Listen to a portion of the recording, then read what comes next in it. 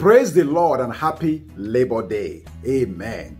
Every first Monday of the month of September is a Labor Day holiday whereby we grill, we have parades, and just cherish the labor of our hands. But there is some significance spiritually to Labor Day, and that's what I want to share with you in this video clipping.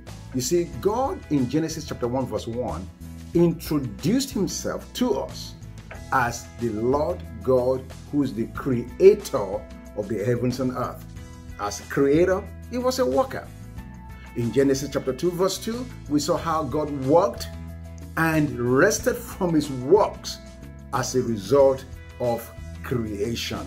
And then in Mark chapter 6 verse 3, before Jesus was ever introduced as Savior, as a Son of God, and so on and so forth, we saw in Mark 6:3 that he was introduced as the carpenter, again, a worker.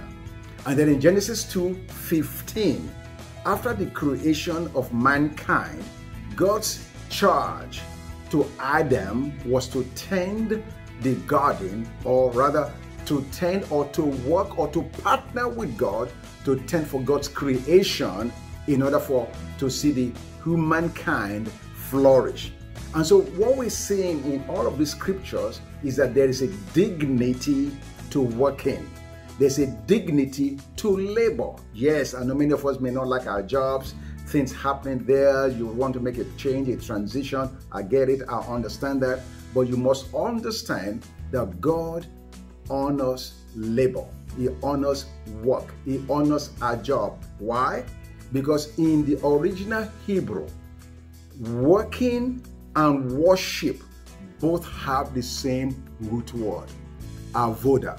Avoda. Avoda in Hebrew means to work. It also means to worship. So what does that mean? What does all of this mean? Simply saying, whether you are changing diapers, or you are building space rockets, or anything else in between, as long as you're doing it unto the Lord, you are worshiping. You are partnering together with God to enhance his creation, to advance human flourishing. And that's why work is so important. In Psalms 19 verse 17, the Bible says, God establishes the work of our hands. And I'm praying for you this weekend that God is establishing the work of your hands.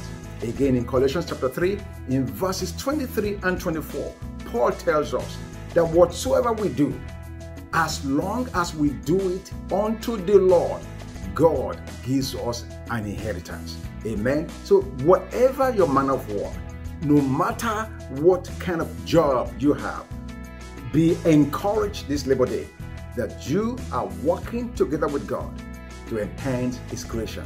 And so relax, chill, enjoy the day off, and while you're doing so, give God the glory in and through your work and worship. God bless you. I'll see you again next time. Love you. Amen.